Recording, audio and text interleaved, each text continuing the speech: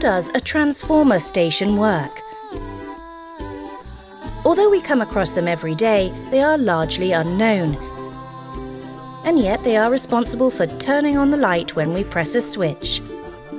Their function is to transform the power coming from the high or medium voltage grid to a lower voltage level so that it can be used in households, commerce and industry. But not only that, they also distribute energy according to demand or protect the grid if there is a problem. In other words, they ensure grid security and responsible supply, and this is thanks to the incorporated protection and automation systems technology. There are different types of stations, including underground, but they all have some common elements. The enclosure, or cladding, which is a sort of prefabricated concrete, brick or sheet building. The cubicle, which is the most technologically complex element and varies according to its function.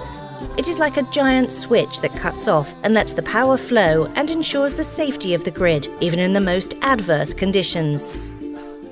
The protection relays, which allow the monitoring of current and voltage levels, remote operation, historical faults. They are a real technological revolution. The transformer, to increase or lower the voltage level of an electrical circuit. And finally, the low voltage board, which distributes and protects the energy to the consumption points. Now, we just need to know how they work.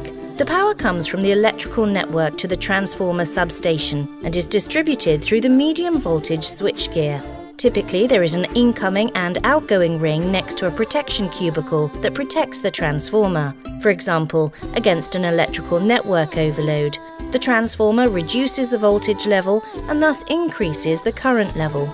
This results in a large amount of electrical current, which is distributed via the low-voltage switchboard to numerous outlets and multiple outputs. Once the current has been adjusted to its ideal value, the energy reaches our home, our office, and any other consumption point, making everything run like clockwork.